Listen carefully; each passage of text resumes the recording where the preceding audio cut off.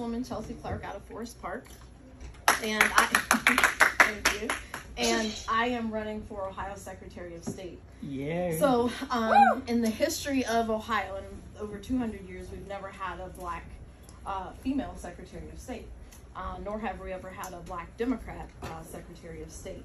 So, regardless of party, as he already mentioned, the Secretary of State's job is to be the chief elections officer for the entire state. Not only are they the chief elections officer, but they're also the entity that handles business registration and filing for the whole state. Yep. So a lot of things go through that office. If you notice what we're seeing in redistricting right now, it's actually constitutional chaos what's happening.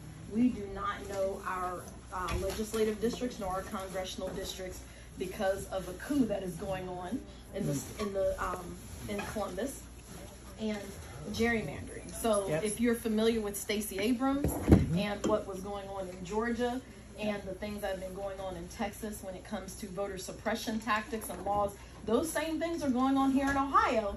It's just that they're muted and they're done in little bitty minute ways, and then we wake up and it's like, oh my goodness, we don't have access.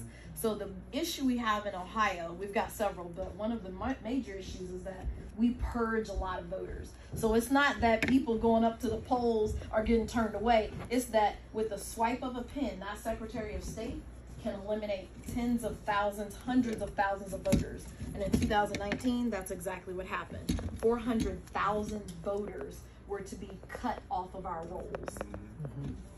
An outside agency, an independent organization, found though that over 100,000 of those voters were completely eligible. In fact, they had just voted in the previous election.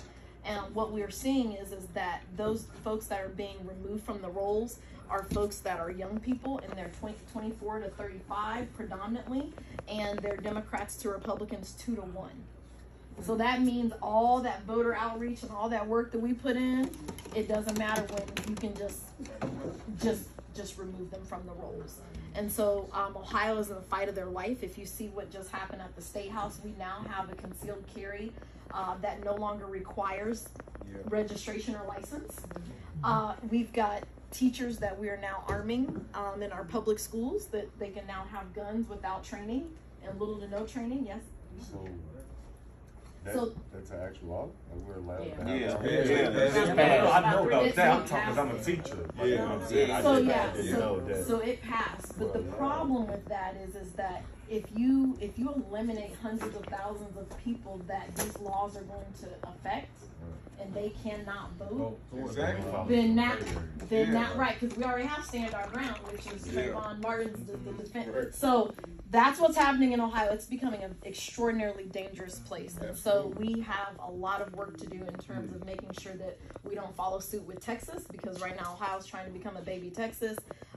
And so anyway, so I would appreciate your vote. I am the Democratic nominee. I do not have a primary, so I am on the ballot for the general election, and you can visit me at chelseaforohio.com.